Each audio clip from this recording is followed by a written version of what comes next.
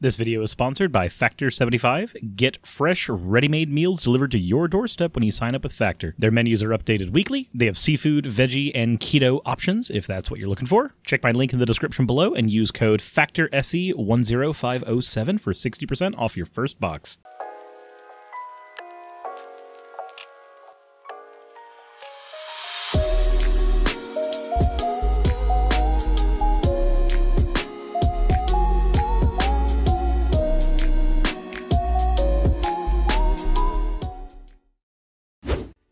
Guys, Biblical Gender Roles has made a political website. Now, not that his website already didn't talk about politics, but he has specifically made what is called the Biblicalist Report, which is politics through the lens of a biblicalist, which I've never heard that word until right now, but here we are. His tagline is current events and politics from a biblicalist perspective. We're going to take a look at the website, and apparently he's got a very important article on here about capitalism and how it's biblical. But first, let's get into the fan art section. This one is from Mathematical Cabbage. Bubble, period, bath, period, SFW, period. And then there's a crossed out section here that says, check Mathematical Cabbage's Tumblr for the NSFW version. I don't even know what NSFW means, but thank you very much for the bubble bath. The next one we have here is from Sir Uncle Ned. After the terrible piece last time, I finally had a brainwave and whispered the right nothings into Dolly 2 and got this out of it. I need to make an announcement real quick while I'm thinking about it. So guys, I am not against you putting AI art into the fan art section of the Discord. However, I have a rule, and I'm going to let that rule be known now. The rule is also pinned within the Discord. If you submit AI art, as Uncle Ned did here, and do what Uncle Ned did, please specify that it is AI art by letting me know that it's Dolly. I know it's AI, because we do not want people seeing art that is generated by an AI, and despite the fact that it's very hard to mistake most of that art for art that has been made by a real person, still don't want those mistakes to be made. So if you do happen to submit art that is generated by an AI, please just be honest about that in the actual area. It also helps because sometimes people search the fan art section for commissions. I know I do. So yeah, just do that and we'll all be on the same page. Okay, cool. Also, don't use any other artist's art as a base when you're making AI art, especially if you're submitting it as fan art. You don't have the artist's permission to do that, so please don't do it. Anywho. The next one we have here is from Aura Echoes. Felt like doing the witch outfit too. So we've got the witch outfit here in regular and slime mode in the Sonic style OC. As always, everybody, thank you all for your fan art submissions. If you want your fan art to be shown in a future video, the best way to do so is to drop it in the fan art section of the Discord. With that said, let's go ahead and get right into things with biblical gender roles. It literally just says capitalism is biblical. That's the name here. We don't even have to ask any questions. He just says it flat out. So let's go ahead and take a look here. Let's take a look at what is said here. The heart of capitalism is private property rights. In a purely capitalist society, each person retains 100% control of their private property, which includes all of the money they earn from their ideas, use of their lands or other properties, as well as their labors. America was founded on private property rights, and capitalism and the Constitution originally banned the concepts of income taxes. Now, let's go ahead and start right here, real quick.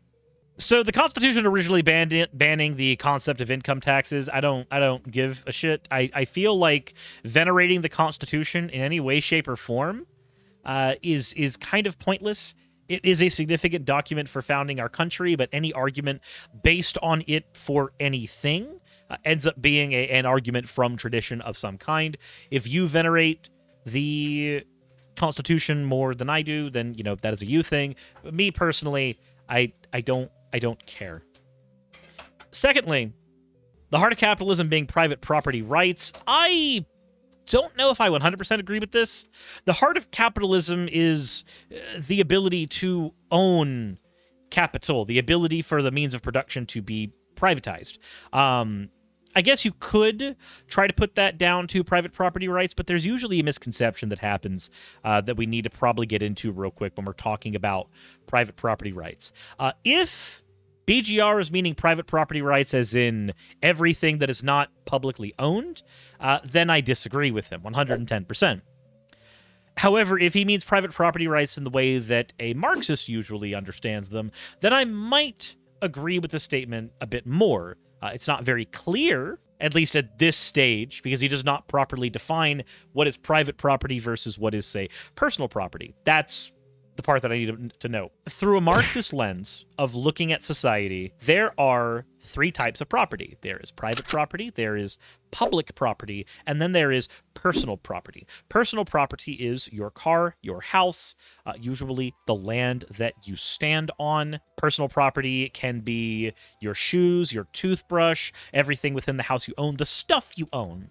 Private property, however, is that which creates goods, that which produces. That is what is considered private property. Usually within a Marxist sense, we are trying to argue that those things that which produce goods should be publicly owned as opposed to privately owned, because several of those goods that are produced are things that we would consider human rights, like medicines, like water, like food. So it should be, I bring all that up so that we have a clear definition of private property, public property, and then, of course, personal property before going forward with BGR. But let's go ahead and see what else he's got here. The United States government, including the military, was almost completely funded by something Trump is using today to crack down on China. Tariffs, taxes on goods coming in from foreign countries. So here's the problem with funding. Can anybody tell me the problem with specifically funding the United States military with tariffs? Can you think of a handful of issues that might come up from doing that specifically? But just from my perspective, I feel like funding the military, a force that we use in the United States to extend our arm of imperialism out, to go into other countries, sometimes to invade those other countries, I feel like funding them primarily with taxes we have taken from other foreign countries.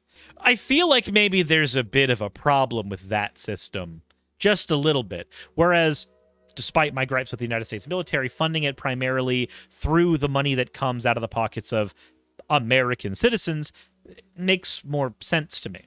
There were income taxes during the Civil War, and some attempts at income tax afterwards until the courts ruled income taxes to be a violation of the Constitution. It was then that President Woodrow Wilson spearheaded the effort to put in a constitutional amendment for an income tax, promising it would be only a 1% tax on the very rich. This resulted in the 16th Amendment being passed in 1913. Fast forward just a couple of decades, and then FDR raised the income tax to 95% on the rich to fund his socialist makeover of America.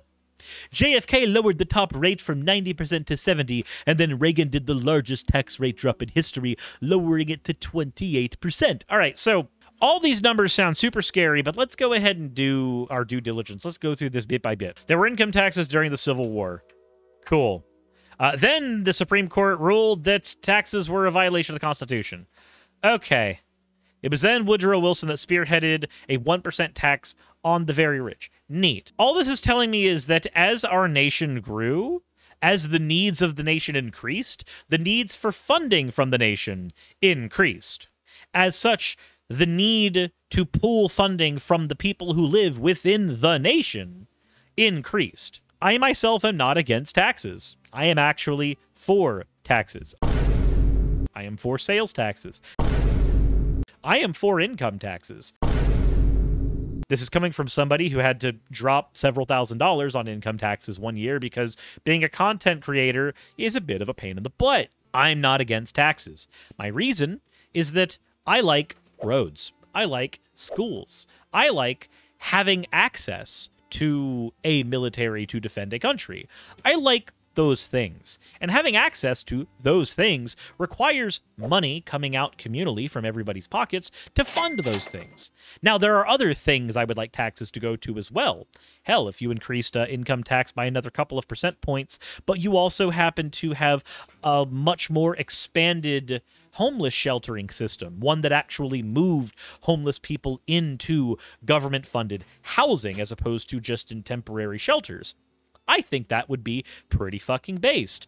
It's not like we have more houses in the United States than we have people living in it, and yet homeless people exist. It's not like we have no shortage of food in the United States per capita, per person, and yet hunger is still an issue that several families face every day. But that's just my view on taxes. Now, fast forwarding to the 95% tax rate on the rich to fund a socialist makeover of the United States. So, how rich would you have to have 95% tax on you? Hi, everyone. I'm Iluma. Well, let's go ahead and take a look. How much did you have to make for 95%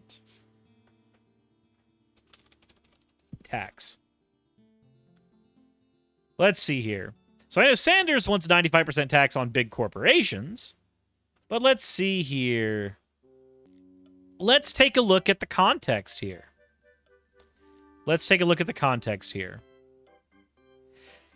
How much can a U.S. president committed to the greater equality hope to accomplish when lawmakers are devoted to helping the rich hold the upper hand? Advocacy for equality must take a back seat. Obama administration deciders insist, but I don't care about.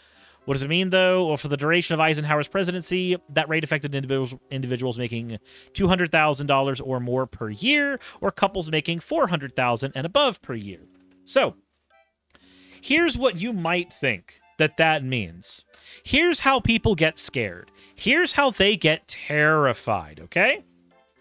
They hear a 95% tax rate on $400,000. And mind you, $200,000 and $400,000 back in 1913 was a very different number than what it is now. So what? We go point times 0.95? So what they hear is, you're taxing me at 95% on $400,000. You're taking $380,000 of my dollars. I only have $20,000 left. However, will I survive? Ignoring the fact that in 1913, $20,000 was plenty to survive off of. Holy fucking shit.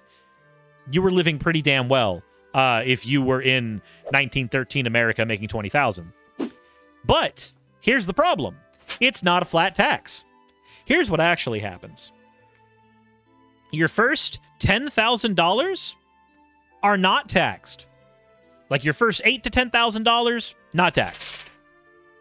After that, every penny you make after that is taxed at about, right now, about 12%. So anything up to like $45,000, you'll get taxed at 12% on. So take 12% of $45,000, or take 12% of $35,000, because of course, again, your first $10,000 weren't taxed. How much money are you left with? Well, let's see here. We have $35,000 right here. We'll just go ahead and multiply it by 0.12. So we're just taking $42,000 off of that, or $4,200.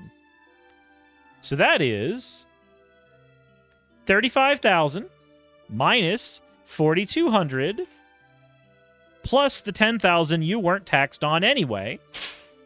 Oh, wow. So if you're making $45,000 a year, you're still making $40,000 a year after taxes, even at 12%. You know what this means? This means that by the time you hit $40,000, even if you are taxed at 70% right before $40,000, you are only taxed for every dollar you make after $400,000. Not 70% at $40,000, 70% at $400,000. Misspeaking, sorry. You are only taxed at that 90% for every penny you make over that $400,000 mark.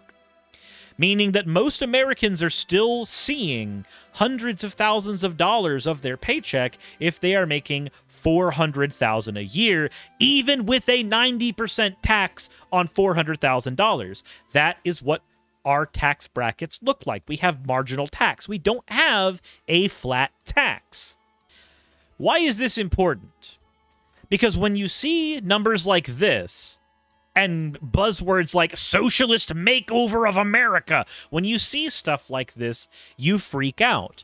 Oh my God, if 90% of my income is taken away, however will I survive? But it's not that. It's never been that. You've never had 90% of your income taken away. Even people who have 90% of their income taken away do not really have 90% of their income taken away under this system. Because for every single penny they made before the $400,000 mark, they were taxed under a different tax bracket. Meaning, again, they usually ended up with several $100,000, 1, 2, or 3, before they ever hit that $40,000 mark, or $400,000 mark. So we should not be asking ourselves, why would you go 90% to 70% tax on people at these rates? However will they survive? What you should be asking yourself is, wait, why didn't we keep that? Why didn't we keep those tax rates? I want you to think about how much money you make right now. I'm not saying tell me how much money you make in the comment section below, because 1, don't gloat. 2, I don't need that information. That's not important. I don't need to know which one of you I need to e-beg to. What I need to know, though, is think about how much money you make. If it is under $100,000, but above, say, $50,000, do you consider that enough for you to survive? And not just survive, like live, but is that enough for you to function day to day? Studies have shown, at least about, 10 years ago, that 10 years ago, 70,000 was about the threshold for happiness. It's probably closer to 80 or 85,000 now. But there is a point where you are no longer buying things for yourself for fun. You are just trying to get a bigger yacht. You are just trying to get a larger house, a bigger TV. There comes a point of diminishing returns with the money that you have. If you can survive, live, thrive, with however much money you have right now, remember, that's with our current tax bracket. But also, even a 90% tax bracket, if you make under $400,000, you weren't seeing any of that money anyway. This literally never affected you. It didn't.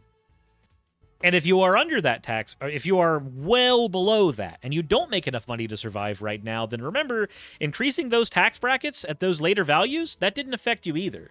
And yet, somehow, because of the omission of marginal tax, when people talk about taxes like this, because they don't talk about how our tax system actually works, this works as a very convenient scare tactic. If you already don't make enough to survive, and somebody says, we're going to increase taxes, and that's all you hear, you understandably freak the fuck out. Because from your perspective, oh my God, I already don't make enough to pay for everything. However will I pay for it when more of my money is taken out? The reality is, though, here's the reality of things. None of that matters. I'm going to tell you why. Not only did you not make enough money to be affected by any of these taxes in the first place, but 2, by not having these higher taxes, did you know that that actually makes your life more difficult? That actually makes it harder for you to live? It sounds counterintuitive, but let me explain.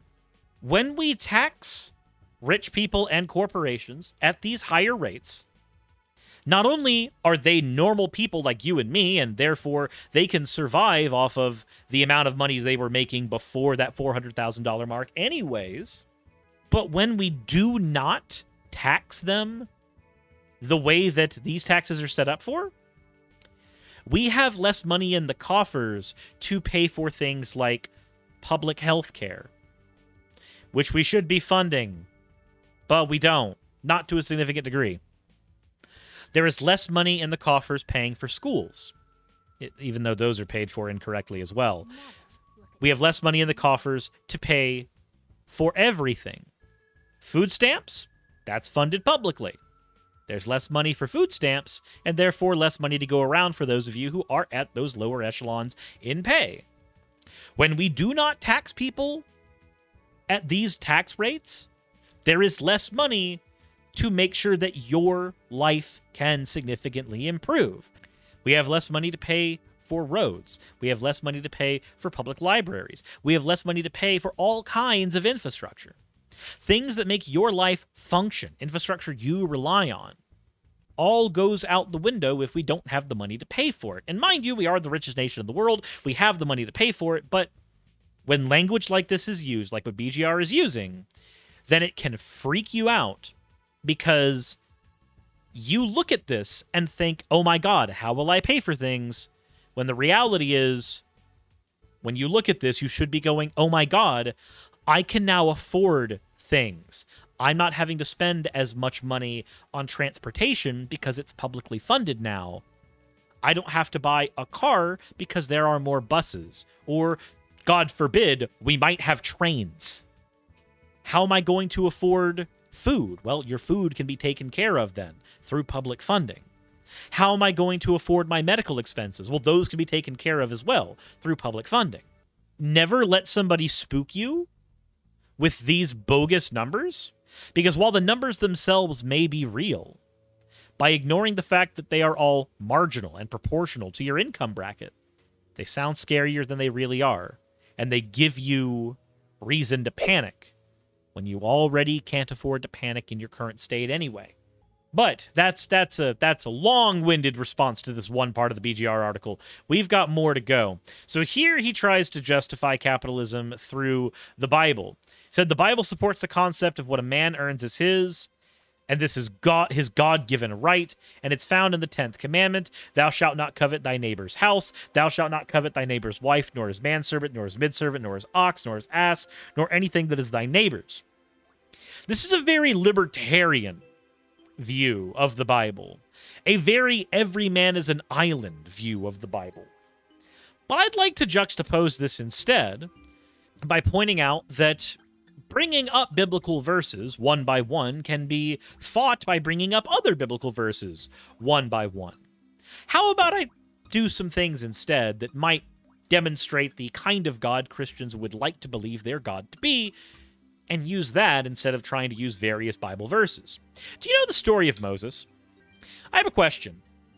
When Moses' people were enslaved and he got them out of Egypt and took them across the Red Sea, how were his people fed? How did that happen?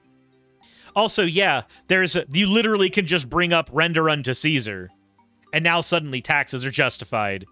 Like, boom, shut the fuck up, BGR.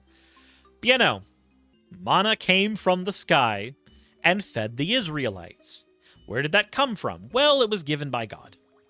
What did they have to do to earn it? Nothing. They merely had to be Israelites around Moses. That's all they needed to do.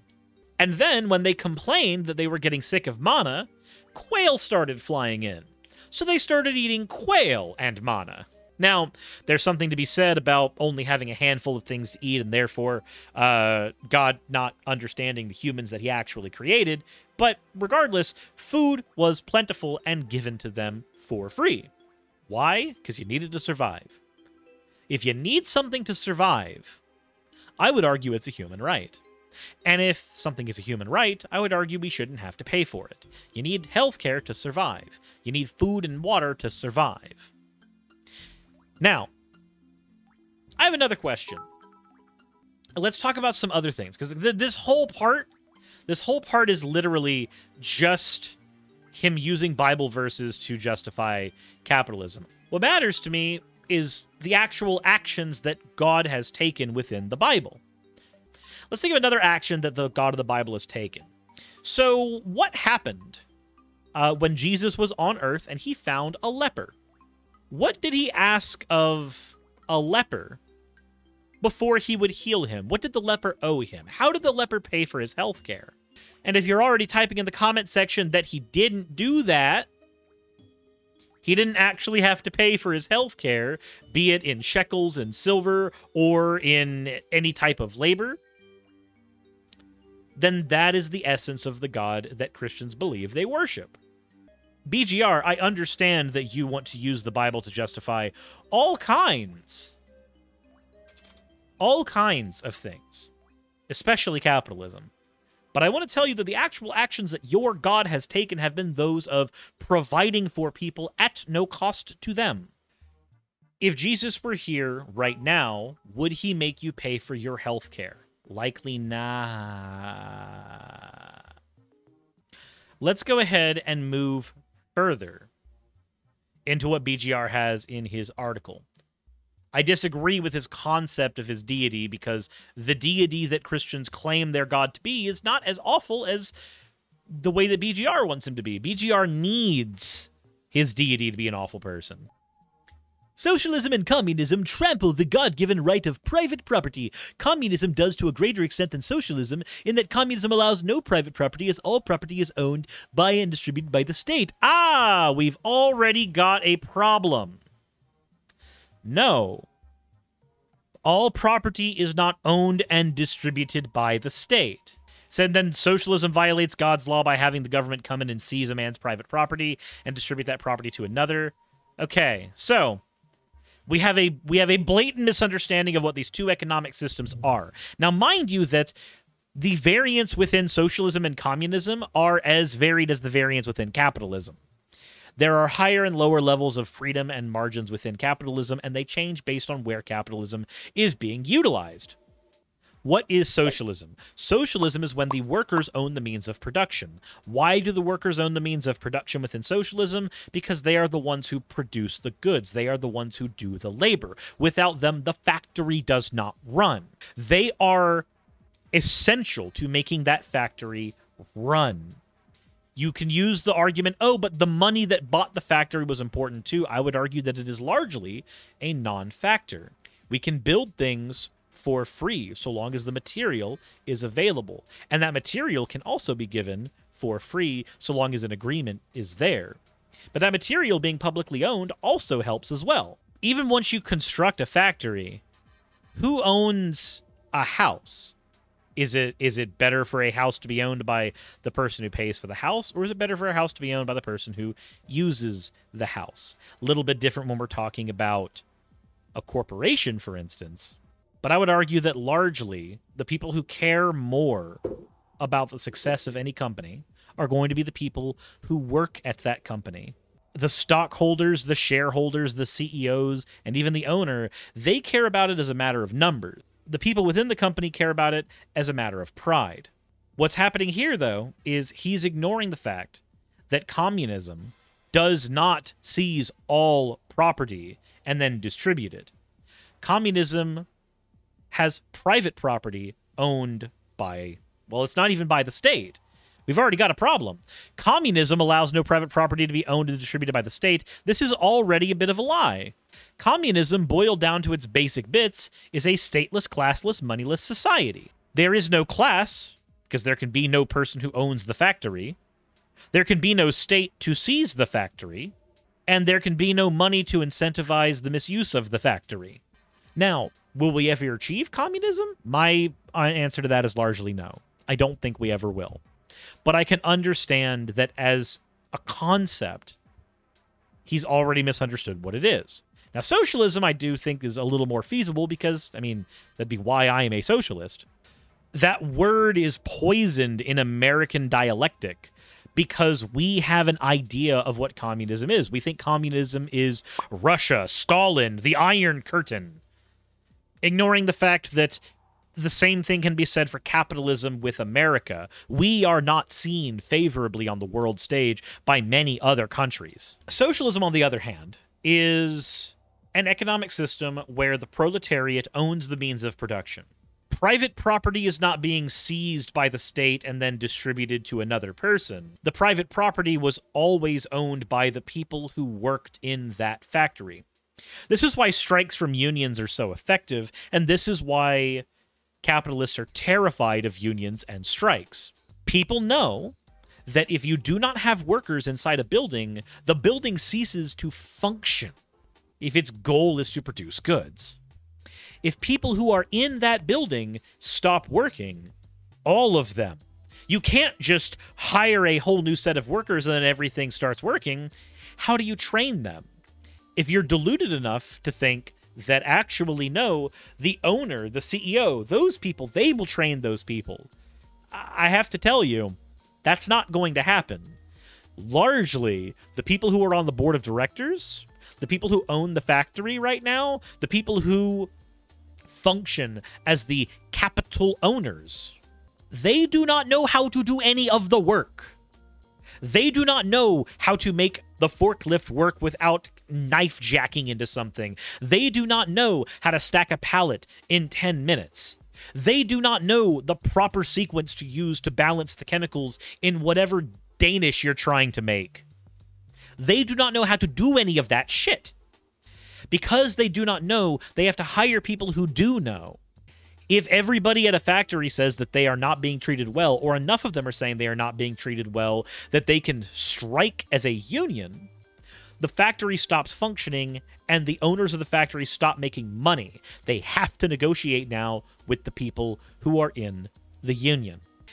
In socialism, the union is not required, because the people who own the factory are the union, the workers, as opposed to a system where the workers are having to constantly have a pull and push negotiation with the people who own the company. The company is owned by the workers, and that push and pull is no longer required. That's what socialism is. It is just taking those large businesses and making them owned by the people who already fucking work there. Every single iota of thing that is running that company works exactly the same, except the people within the company have the power to dictate what goes on in it, as opposed to somebody above them who doesn't even know how to operate a damn forklift. That's socialism. That is seen as unbiblical by BGR. But let's take a look at his conclusion here. There are 4 ways in God's order, which is the natural order, that an individual may righteously gain property, including money. 1. By exchanging their direct labor or ideas to others to gain property, or by lending out existing property for others to use. By receiving such property as the spoils of war. Oh, wait a minute. Hold on. Hold on. I thought you were against property theft. BGR, you can never be against property theft if you are okay with number 2. If number 2 is a thing that you like, if this is a thing that you advocate for property theft. What is war other than invading another country you are not supposed to be in and fighting them, either for political, religious, or material gain? And then he also says, by receiving an inheritance, by receiving a freely given gift. Socialism is okay so long as it happens at the end of a violent revolution. That is exactly what this means. 110%. If there were a proletariat rising up of the worker class, and all production were to be seized at once by the working class through violence, then that would be A-okay in his book. Because the means of production would simply be the spoils of war that the proletariat rightfully earned. Right, Larry? Because that's what this says. He wants to go on and say that socialism and communism violate the natural order and God's design by forcibly taking one's property and then giving it to another which they did not earn. But one of the criteria he has for earn is war. It's a violent revolution. I have never once read through a BGR article and thought at the end of it, wow, I approve of what you advocated for. But in this one instance, I think I've managed that. I think I've managed to find the one thing that BGR advocated for on accident that I'm 100% okay with. You know, in Minecraft. For YouTube purposes. Anyways. As always, everybody, let me know what you think in the comment section below, because I think I've made my my point here abundantly clear. Let me know your thoughts down there. Hit the like button if you haven't already. Subscribe if you haven't already. And as always, everyone, insert end of video tagline here.